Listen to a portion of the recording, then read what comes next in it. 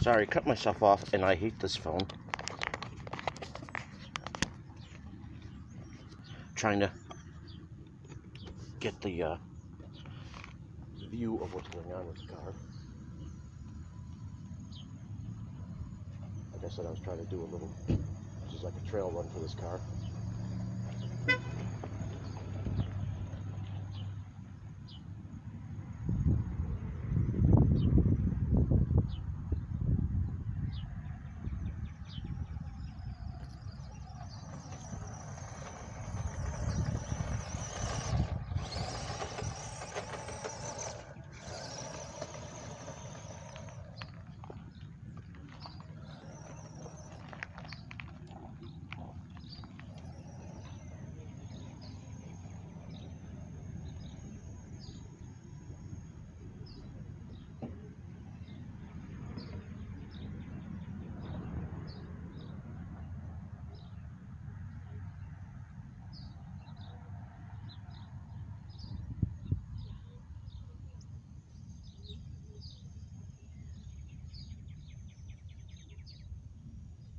This thing is digital proportioned.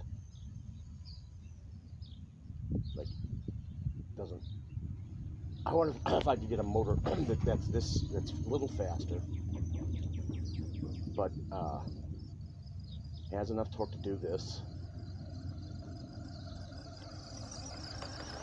and they make them this small and 6-pole, so I can have much better control over the throttle. They say not to modify this thing, but it's built like a hobby car. I mean, there's some lights I didn't put on this, and a roof rack that the car came with. And if I can take the car apart, plug those in, because those lights go on the roof, that is a hobby car to me. You can do that because it has holes to put those lights on it. So does it make much sense that you couldn't modify this vehicle? It's not waterproof, unfortunately, but the little thing has enough power to go through grass, which is amazing. Runs off a 7.4 LiPo. See, look at that! Look at that! Can you believe this little 14 scale car can do this? Grass is pretty tall. My Hornet would have a problem going through this. And it's much bigger, much stronger motor.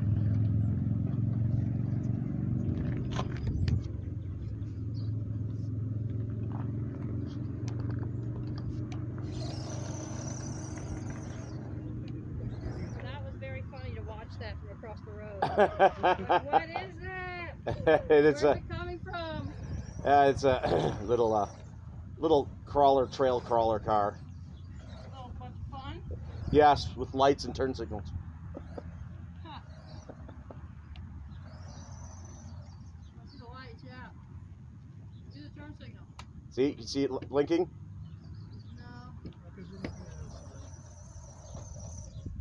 No. There, it's amber colored. Okay. You see it? That's pretty cool, isn't it? Reminds me of Jumanji. I don't think it was big enough to hold them if it was a Jeep.